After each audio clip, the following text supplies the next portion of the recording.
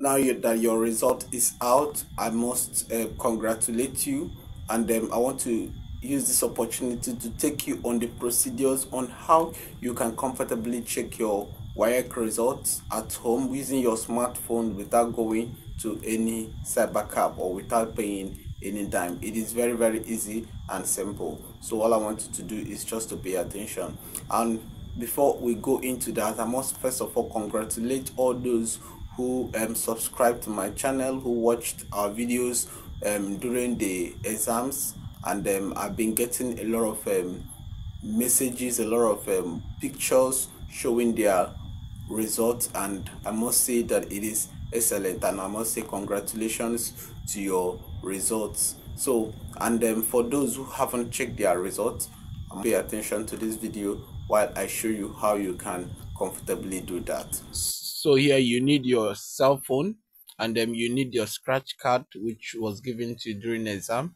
So all we do is we dive into our Chrome and type www.waecdirect.org, www.waecdirect.org in our Google, and it will load us to the WAEC website where you can input your details from the card which was given to you during your exams.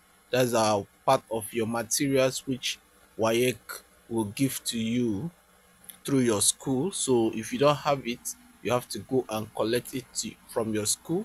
Your school have it. So like here, I'm using this one now as a sample to teach you how you can accurately input your details so that you can be able to access your WAEC results.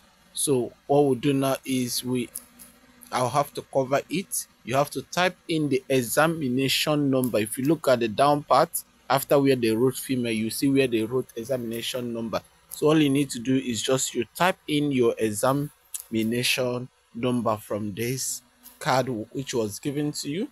Now after typing, the next thing there is you go to the examination. So you choose school candidate. You are a school candidate and not a private candidate. Okay, so now look down at the bottom of the passport, the picture there, you see where they wrote pin. So you just enter your pin. Now after you must have finished entering your pin, you enter your serial number. Then the last thing you do is to hit submit. Once you hit submit, your results will come out.